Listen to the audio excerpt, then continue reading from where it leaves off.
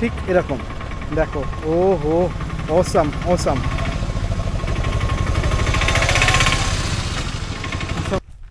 আর 100 metre পর্যন্ত বাকি আছে এইদিকে, মানে উঠেই ছাড়বো, ঠিক আছে, যতই কষ্ট হোক না কেন।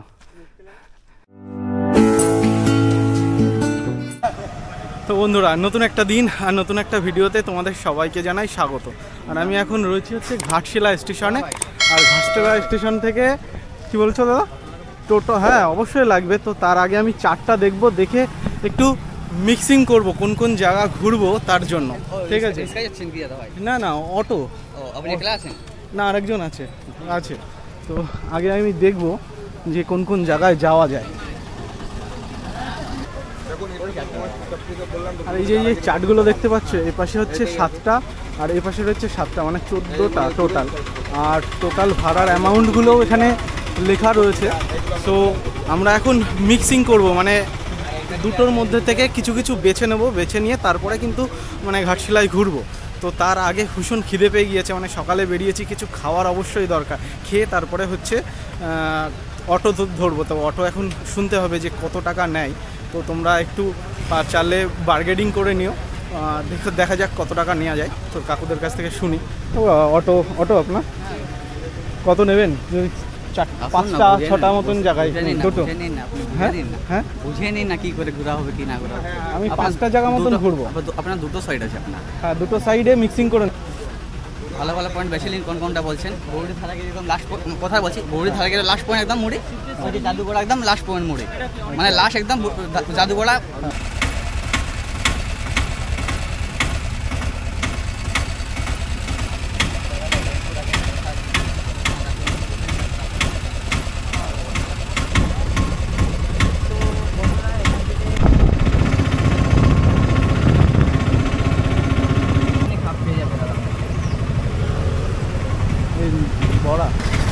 তো যাওয়ার আগে ফার্স্ট টাইম কিছু আমরা খেয়ে নেব, ঠিক আছে? তো এই জায়গায় দাদা দাঁড় করালো, অটোওয়ালা দাদা। তো এই হচ্ছে দোকান। এগুলো কি আছে? এটা আপনার বিড়ি বড়া, এটা ডাল বড়া, এটা সাম্বার বড়া, আচ্ছা এটা উপমা, আচ্ছা, আর এটা ইডলি। আচ্ছা, ইডলি আর হচ্ছে এটা কি বললেন? ডাল। আর এটা মেদু বড়া, বিড়ি বড়া, মেদু বড়া। তাহলে ইডলি আর মেদু বড়া দেবেন, ঠিক আছে? দু জায়গায়। কত করে প্লেট আছে?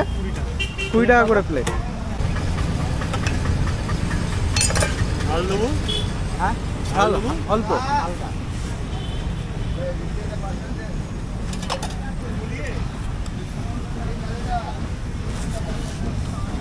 Thank you. তো এখন আমরা খেয়ে দেখবো যে কেমন এই টেস্ট। মানে আমি অনেক ভিডিওতেও দেখিয়েছিলাম যে এই দাদার এখানকার কিন্তু ইডলি খুব ফেমাস। তো চলো খেয়ে দেখি।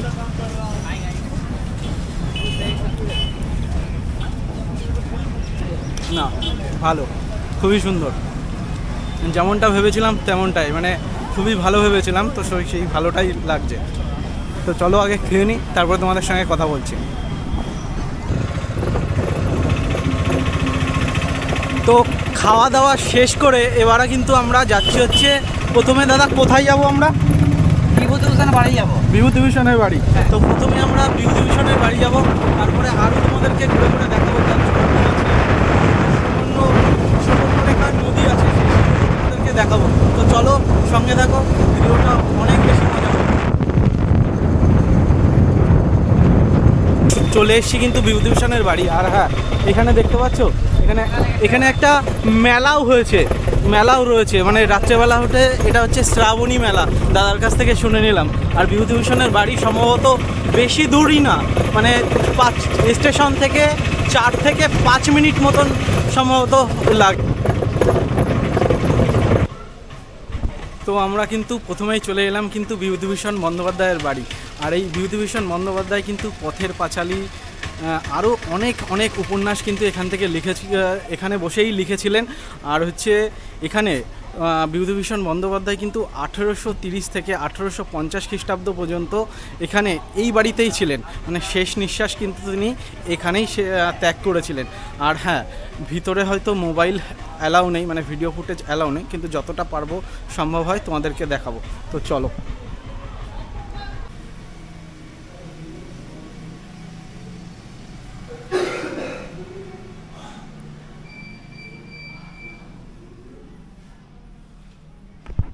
তো আমি আপনাদেরকে যতটা সম্ভব হয় ততটা কিন্তু বিভূতিভূষণের বাড়ির যে উনি যেসব জামা কাপড় ইউজ করতেন, যেসব বই লিখেছিলেন, সেই সবগুলো কিন্তু যতটা সম্ভব হয় তোমাদেরকে দেখাচ্ছি। আরও একটা জিনিস এখানকার খুব সৌন্দর্য, যে এখন কিন্তু বাচ্চাদের এখানে একটা খুব সুন্দর স্কুল আছে, যেটা এখানকার কমিটির তরফ থেকে এখানটায় কিন্তু এদেরকে শেখানো হয়, মানে বিনামূল্যে কিন্তু, মানে যেমন সরকারি স্কুলগুলো হয় কিন্তু ঠিক তেমনই কিন্তু এখানেও কিন্তু সেই স্কুলটা রয়েছে। তা বাদেও দেখো এখানে কত সুন্দর গাছ রয়েছে, কত সুন্দর এখানে গাছ, আর এখানে গাছের ছাওয়া, আর পরিবেশটাও খুব দুর্দান্ত।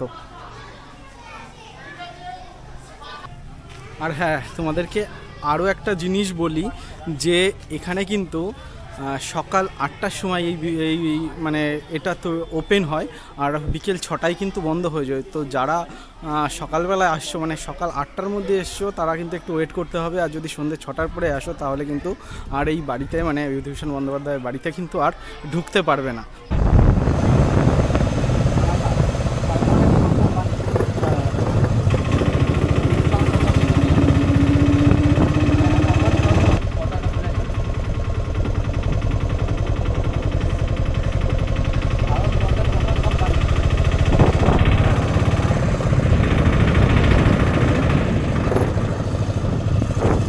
এটা হচ্ছে হিন্দুস্তান কপার লিমিটেড। এটা হচ্ছে ইন্ডিয়াতে ফার্স্ট, মানে ঝাড়খণ্ডে ফার্স্ট এই কোম্পানি এখানে হয়। তো এটা ইংরেজদের আমলে কিন্তু এই কোম্পানি। আর ওই দূরে দেখতে পাচ্ছ, যত মানে স্টেশনের দিক থেকে এদিকে আসছি, তত যেন সৌন্দর্য অনেক বেশি বেড়ে যাচ্ছে। আর দেখো সামনে পাহাড়ও রয়েছে, যাবো ওইখানটাই যাবো আমরা।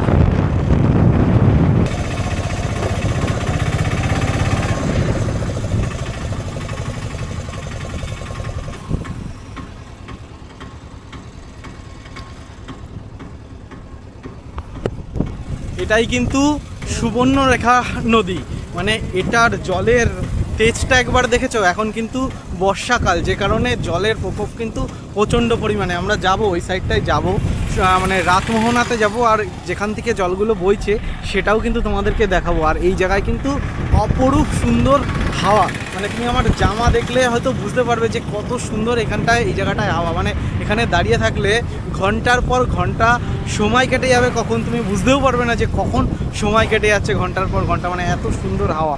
আর এই হচ্ছে জলের তেজ, তার দেখো কি সুন্দর।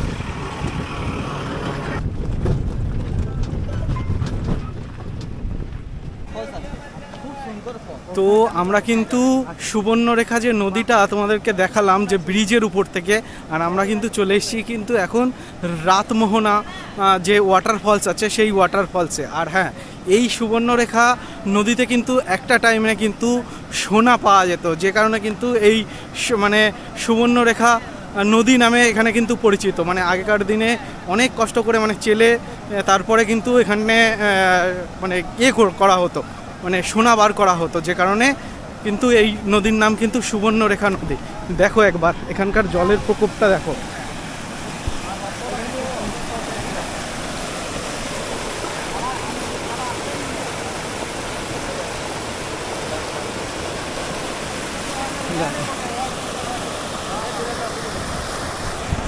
আর ঠিক এই জায়গাটা দিয়ে, এই রাস্তাটা দিয়ে কিন্তু যেতে হবে আমাদেরকে এখন হচ্ছে ওয়াটারফলসের দিকে।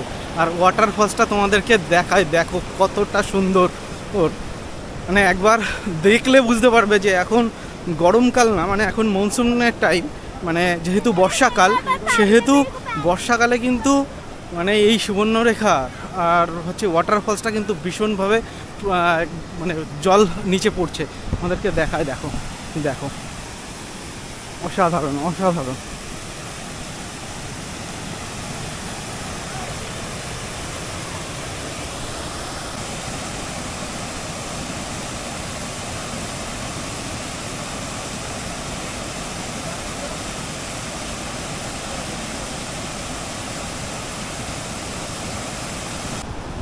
এই সুবর্ণরেখা রাতমোহনা ওয়াটারফলস দেখতে দেখতে কিন্তু বৃষ্টি চলে এলো, জানি না এরপরে আর বাদবাকিগুলো দেখতে পারবো কিনা। তো এই হচ্ছে জলের প্রকোপ, তোমাদেরকে দেখিয়েছি। আর এখন আর একটু উপরের দিকে যাব, নেক্সট কোথায় যাব সেটাও তোমাদেরকে বলছি। মানে অ্যাকচুয়ালি তো এখানে আমি নতুন, তো আমি এর পরের কি দেখব সেটা জানি না। তো দাদার কাছ থেকে শুনে শুনে, মানে আমাদের যে অটো চালক দাদা, সেই দাদার কাছ থেকে শুনে শুনে কিন্তু আমরা যাচ্ছি। তো চলো ভিডিওটা দেখতে থাকো। জানি না বৃষ্টির জন্য কি হবে, কিভাবে যাব, কিভাবে দেখাতে পারবো, কিন্তু যতটা পারবো দেখাবো। চলো।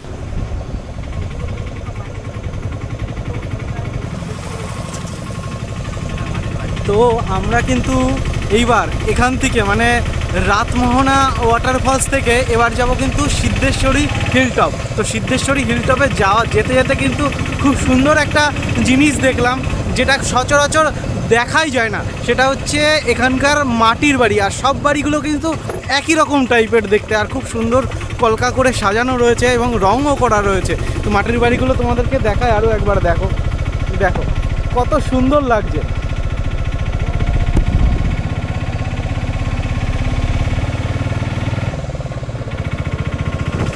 একটা গ্রাম্য পরিবেশ, একটা অন্য রকম আলাদা রকমই তার সৌন্দর্য গ্রাম্য পরিবেশ।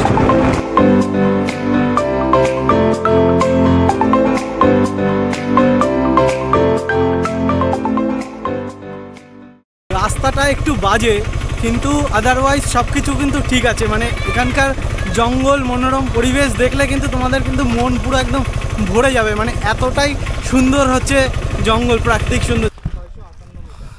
তো বন্ধুরা, আমরা কিন্তু চলে এসেছি কিন্তু সিদ্ধেশ্বরী হিলটপ। মানে এখানে কিন্তু সিদ্ধেশ্বরী একটা মন্দির রয়েছে, আর পিছনেই দেখতে পাচ্ছ ওটা হচ্ছে অটো স্ট্যান্ড। মানে অটোটা কিন্তু আমাদেরকে ওখানে পর্যন্ত এনে এখানেই শেষ করে দেবে। মানে পুরো হিলটপে কিন্তু তোমাদেরকে হেঁটেই উঠতে হবে।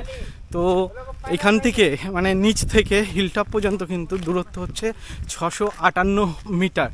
মানে যারা একটু বয়স্ক আছে তাদের কিন্তু একটু কষ্ট হবে, তাছাড়া আদারওয়াইজ ঠিক আছে। ট্রেকিং মানে আমি কেদারনাথে ট্রেকিং করে এসেছি, কেদারনাথের ট্রেকিংয়ের কাছে এখানে সেরকম কোনো কিছুই না, মানে সামান্য একটু ট্রেকিং। তো আদারওয়াইজ সব কিছু ঠিক আছে। দেখো একবার, আর চারিদিকটা দেখো, বিভৎস জঙ্গল। দেখো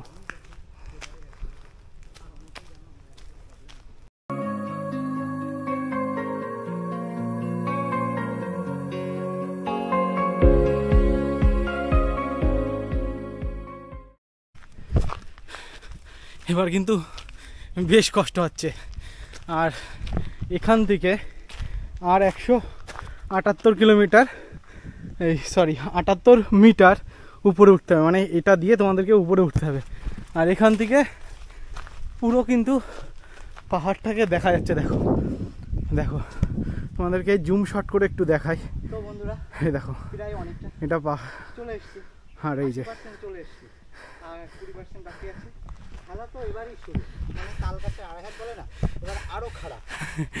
মানে এবারই কষ্ট হচ্ছে। আর একটা জিনিস, এই যে হলুদ হলুদ দেখতে পাচ্ছ, মানে পুরো হলুদ।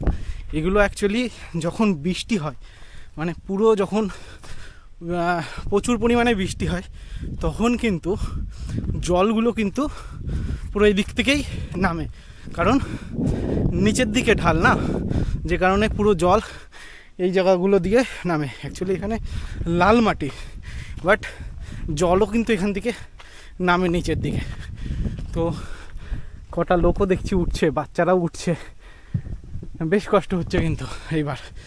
কিন্তু কষ্ট যেমন হচ্ছে, তার সঙ্গে সঙ্গে হাওয়া রয়েছে বেশ, যে কারণে অতটা গরম লাগছে না। দেখো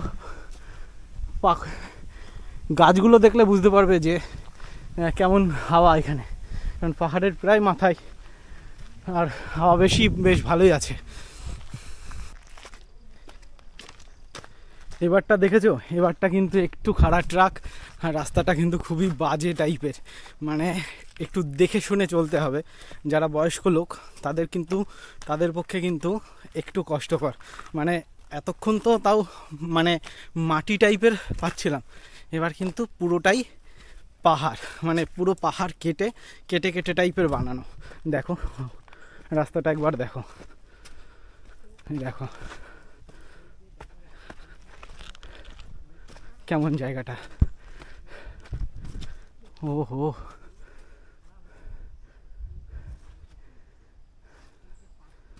পুরো নিঝুম শান্তশিষ্ট পরিবেশ, মানে একটা অন্য রকম লাগছে। মানে এখানে বসে যদি ঘন্টার পর ঘন্টা কাটানো যায় তার থেকে মনে হয় বড় কিছু আর হয়ই না। তো খুবই ভালো লাগছে দেখে। উপরে মন্দিরটা দেখতে হবে, চলো। মানে এখন গরমকাল অনুযায়ী কিন্তু একদম হাওয়া খুবই চলছে। মানে গাছগুলোর দিকে তাকাও, বুঝতে পারবে যে কী পরিমাণে হাওয়া চলছে। দেখো, বেশ কিছুটা হাঁটতে হাঁটতে কিন্তু যেতে হবে, কিন্তু দারুণ এক্সপিরিয়েন্স হচ্ছে, কিন্তু দারুণই এক্সপিরিয়েন্স। দেখো একবার, আর এই সামনেও কিন্তু পাহাড় রয়েছে, দেখো কতটা। এই দেখো, এগুলো কিন্তু পাহাড়। আর এখানে আরও একটা জিনিস যেটা আমি দেখলাম, সেটা কিন্তু লাল মাটি। একবার দেখেছো? এখানে কিন্তু সব লাল মাটি, কিন্তু দেখো।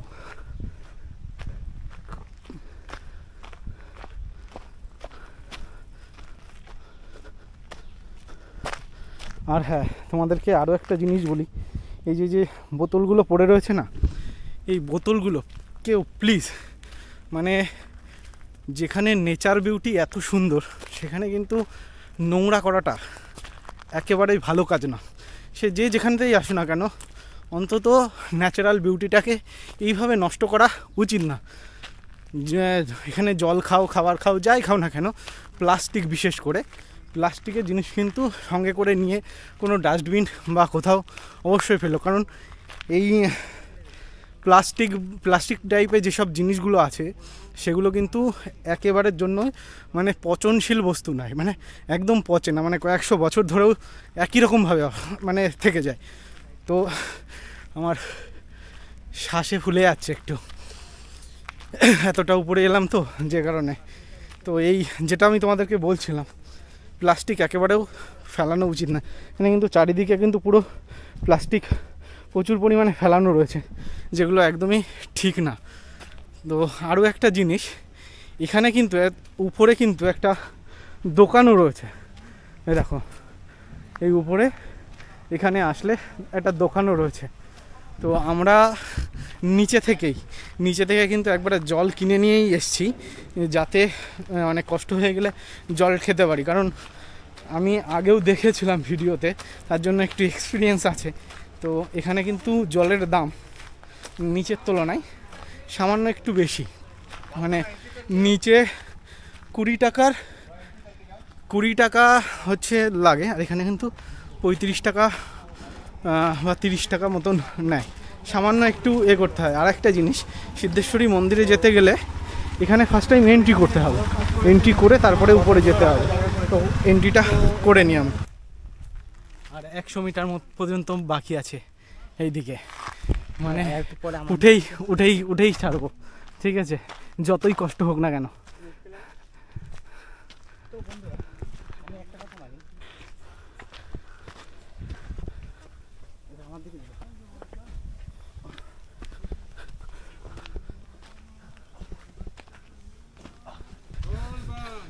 বলবাম, যাই হোক, ফাইনালি কিন্তু পৌঁছে গিয়েছি। মানে যতই কষ্ট হোক, বলছিলাম না, যতই কষ্ট হোক তবুও কিন্তু চলে আসবো ঠিক 658 মিটার নিচ থেকে। প্রথমে যখন শুরু করলাম ভাবলাম মনে হয় বেশি একটা কষ্ট হবে না, বাট কষ্ট কিন্তু হয়েছে। আর এই দেখো, এখানেই কিন্তু সেই মন্দির, যে মন্দিরে আসার জন্য আমরা পুরো নিচ থেকে উপর পর্যন্ত চলে এলাম।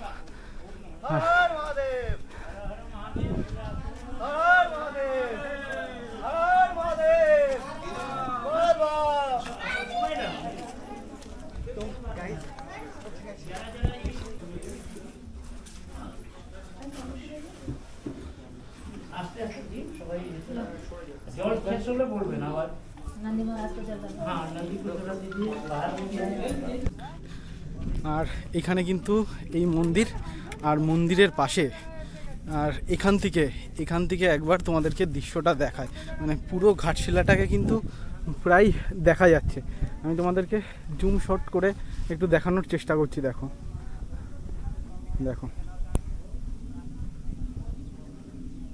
কেমন লাগছে। আর ওই যে দেখতে পাচ্ছ, ওই ভিডিওতে কত সুন্দর দেখতে পারবে জানি না, কিন্তু আমরা কিন্তু ওই ব্রিজটা দিয়ে আসছি, আর ওটা হচ্ছে সেই সুবর্ণরেখা হচ্ছে নদী। আর এই মন্দিরের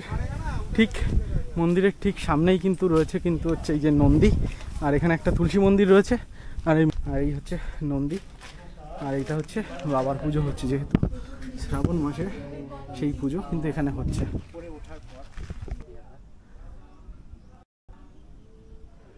থেকে একবার পুরো ঘাটশিলাটাকে দেখা যাচ্ছে, দেখো মানে পুরো গ্রামটাকে কিন্তু দেখা যাচ্ছে, আর পুরো এই পাহাড়ের চূড়া থেকে, এই সিদ্ধেশ্বরী হিলটপের উপর থেকে। আর এই জায়গাগুলো দেখেছো, পুরো বড় বড় পাথর, আর নিচে ওরকম খাবে, মানে যদি ধাক্কা মারা যায় মানে নিচে চলে যাবো, বা একটু পা পিছলে গেলেই কিন্তু নিচে চলে যাবো। আমি তোমাদেরকে জুম করে দেখাচ্ছি তবুও, ওর জন্য হয়তো বুঝতে পারছো না।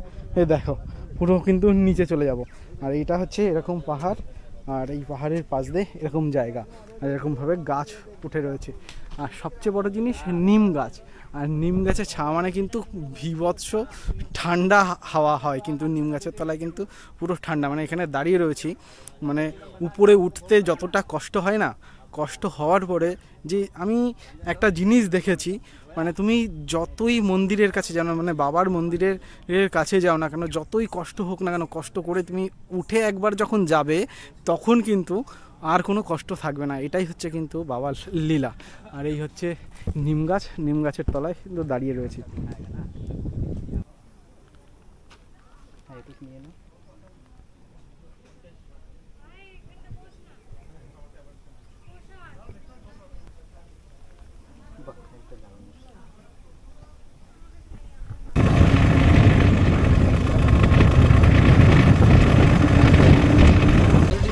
গালুডি ব্যারেজ। তো আমরা কিন্তু এবার যে মন্দিরটা ঘুরলাম, সেই মন্দিরের পরে কিন্তু গালুডি যে ব্যারেজ বলে একটা জায়গা আছে, তো সেই ব্যারেজে কিন্তু চলে এসেছি। আর গালুডি ব্যারেজ থেকে দৃশ্যটা ঠিক এরকম, দেখো। ও হো, অসাম অসাম।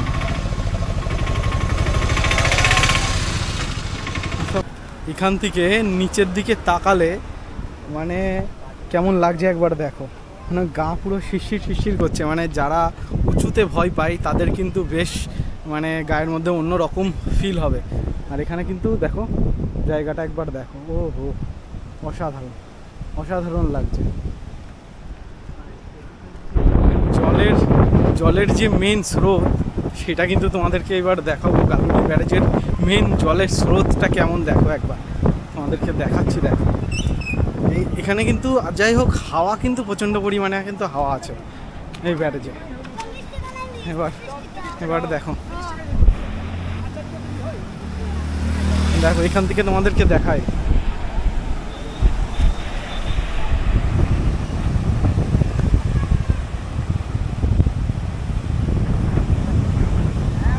মাছ ধরছো? কি মাছ ধরছো? বাটা মাছ। কিভাবে ধরছো মাছগুলো? জাল ফেলে ফেলে। দেখো একবার দেখো এখানকার দৃশ্যটা, ও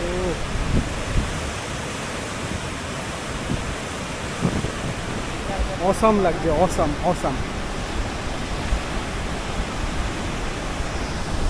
যেমন সুন্দর দৃশ্য তেমন তার সঙ্গে সঙ্গে রয়েছে কিন্তু হাওয়া, মানে এত সুন্দর হাওয়া লাগছে, মানে তোমাদেরকে কি বলবো। আর একটা জিনিস তোমাদেরকে, মানে একটা খুব সুন্দর জিনিস দেখলাম, এগুলো এখানে সবাই রয়েছে দেখতে পাচ্ছ জাল নিয়ে, এই জাল নিয়ে কিন্তু এখান থেকে মাছ ধরছে।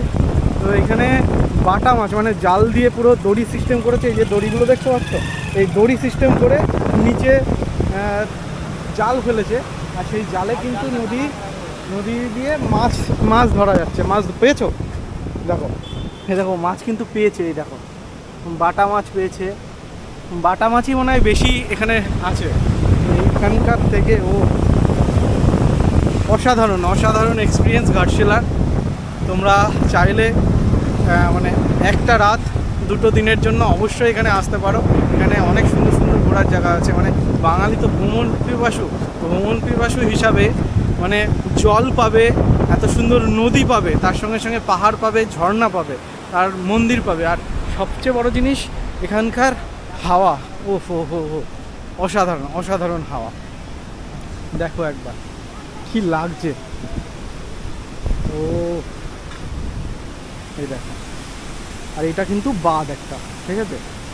এই বাঁধ দিয়ে জল অল্প অল্প করে জল ওপাশে ছাড়া হচ্ছে।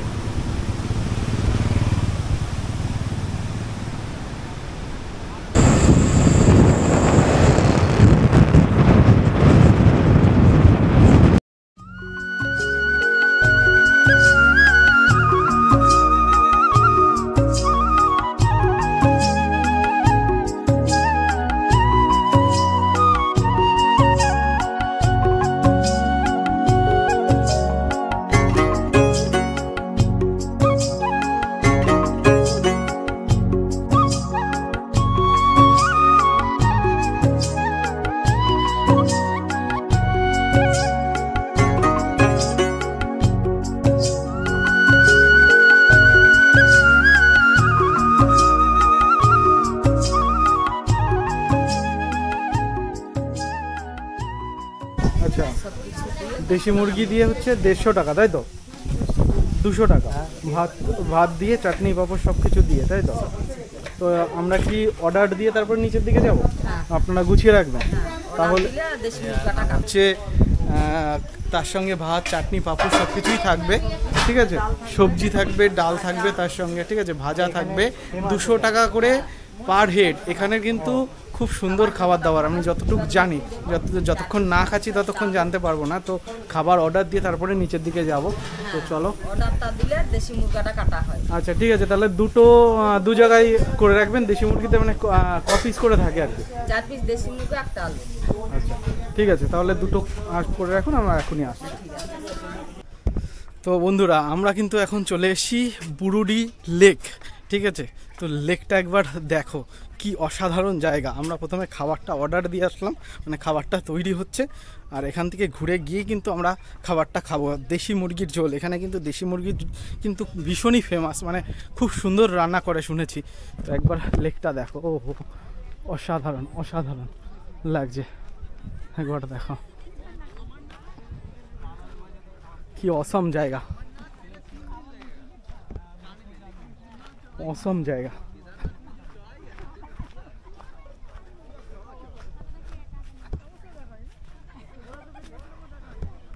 দেখো একবার কি অসাধারণ লাগছে এই জায়গাটায়, কি মানে অপূর্ব সুন্দর বলে না, অপূর্ব সুন্দর। তার সঙ্গে সঙ্গে এরকম চকচক করছে জল, একদম জলটা একবার দেখো।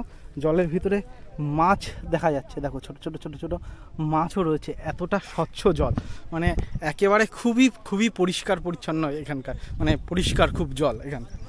দেখো ও এরকম পাহাড়, ওইদিকে এদিকে পাহাড়, অসম লাগছে। এদিকে পাহাড় আর এরকম লেক। ও একটু মনে হচ্ছে স্নান করে নি, মানে রোদ্দুরে অনেকক্ষণ ধরে ঘুরছি, তো মনে হচ্ছে একটু স্নান করে নিলে মনে হয় খুব ভালো হতো। তো এক্সট্রা কোনো জামা প্যান্ট নিয়ে আসিনি, যে কারণে আর স্নান করাটা হলো না, কিন্তু সত্যিই অসাধারণ। দেখো ও অসম অসম।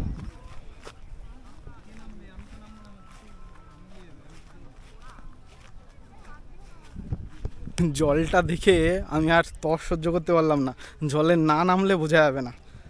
ও দেখো এখানে মাছ, দেখো মাছ অলরেডি জালে জড়িয়ে রয়েছে। দেখো কত বড় মাছ, মাছটা কিন্তু এখনো জ্যান্ত। দেখো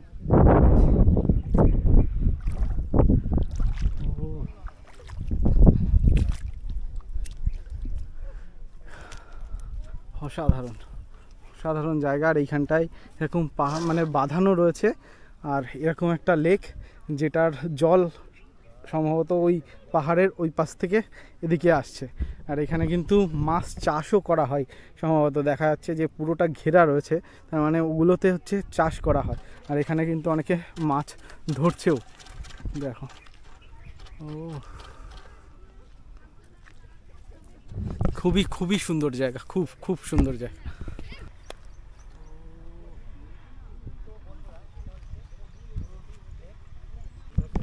এখানে বসে যদি ক্যাম্পিং করা যায়, মানে কোনো আরও বন্ধুবান্ধব মিলে এসে যদি এখানে ক্যাম্পিং করা যায়, তো তার মজাটা কিন্তু খুব অসাধারণ লাগবে ক্যাম্পিং করলে।